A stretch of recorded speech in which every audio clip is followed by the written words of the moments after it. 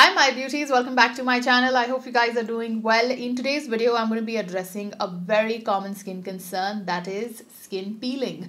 This is very common, especially in the winter season. I'm going to be giving you 3 practical tips as to how you can avoid that. Very simple and very easy. Let's quickly dive right into this video. If you're new here, please take a moment to subscribe to the channel. Do also make sure you've hit the notification bell. Do also follow me on my Instagram, and now let's dive right into it. Now, peeling is nothing but the uppermost layer of your skin falling apart. Peeling is a sign that your skin is losing its structural composition due to compromised skin barrier, and hence it needs attention. Now, your skin may start feeling a little bit white before it starts peeling. That's your sign to start treating it before it gets worse. I'm going to be giving you 3 most common reasons of peeling and how to protect your skin from it. Number 1, your skincare routine. Now tell me if you have humectants in your skincare routine, but you do not have an occlusive to seal that hydration. This is one of the most common skincare mistakes. Now, certain ingredients when mixed together can actually irritate your skin. For example, if you're using higher concentration of vitamin C, make sure to combine it with some sort of ceramides, peptides or vitamin E to make sure that your skin doesn't get dehydrated. Now, certain ingredients like hyaluronic acid, if used standalone, can dehydrate your skin. Now you will ask me why, because hyaluronic acid is popularly known to hydrate and moisturize your skin. As much as that is true, hyaluronic acid draws moisture from the air, and if there is none, it's going to draw moisture from the deepest layers of your skin, which can land up dehydrating your skin if used standalone.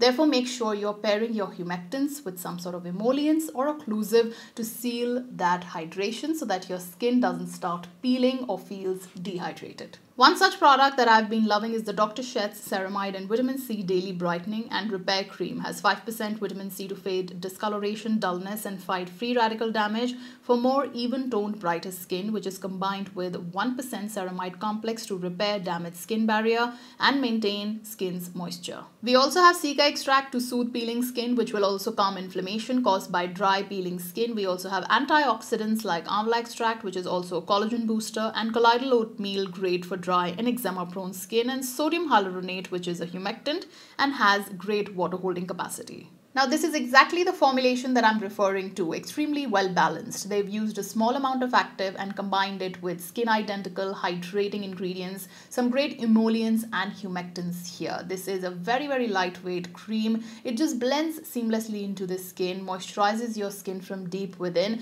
and if skin peeling is your concern, try this one out. The second and the most popular reason for peeling is sunburn, and this is usually caused by insufficient sunscreen or incorrect usage of sunscreen. The best is to follow the 2-finger rule. So you apply sunscreen on your 2 fingers and then dot it all over your face and massage it nicely on your face and also on your neck.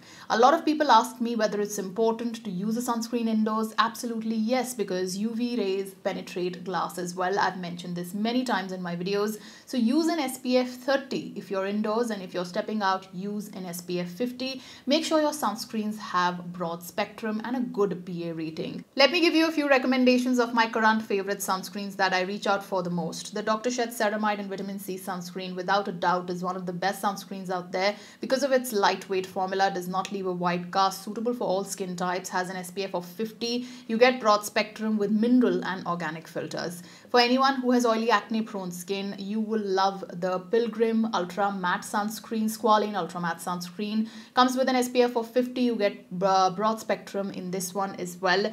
This has omega ceramides in it as well. Then for anyone who is again oily acne prone skin, I'm totally in love with the Wishcare Invisible Gel Sunscreen because it blends seamlessly into the skin, leaves no white cast and feels super hydrating, and it doesn't feel heavy or oily on the skin. It actually, after a couple of seconds, settles quite matte. Very good sunscreen in my opinion. And then I have the SPF 30 for you, which is from Fix Derma. The Shadow SPF 30 and 50 both are great, but if you're indoors, you can try the SPF 30. So you can take your pick out of any of these. The third and the most common reason for skin peeling is overexfoliation. Well, we all have secretly overexfoliated our skin because we thought it's going to treat acne acne and give us a more brighter, glowing skin. While all of that is true about exfoliation, over-exfoliation helped no one. Specifically talking about chemical exfoliation, you have to set the right frequency and the right concentration of exfoliating your skin,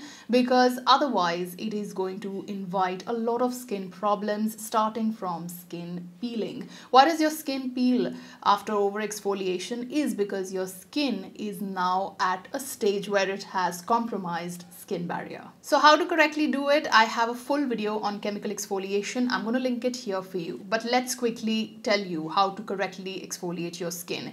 If you're a beginner, start with a BHA, a beta hydroxy acid. 2% salicylic acid is the most popular form of it, and this one from Minimalist is amazing. You can use any of your choice, but I would highly recommend, if you're a beginner, start with a BHA. Now, if you are someone who's experienced with chemical exfoliation, go ahead and use a good glycolic acid. But if you're using a BHA, not more than 2 to 4 times a week. If you're a beginner, only 2 times a week. If you are experienced with BHA, like you've used it for good 2 months, go ahead and use it 3 to 4 times a week, depending on how your skin reacts to it. Then if you want to use an AHA, an alpha hydroxy acid, glycolic acid is extremely popular and very, very effective. You can get glowing skin with glycolic acid. I have very great experience with the Pixie Glow Tonic. This has 5% glycolic acid, a very potent formula, so do not use it more than 1 to 2 times a week. Then if you're someone who likes to use a good strong exfoliating peel, I highly recommend the Pilgrim Peeling Solution. This is a great formula. Even though this has 25% AHA, 2% BHA and 5% PHA, it still does not feel that strong or that heavily exfoliating on the skin.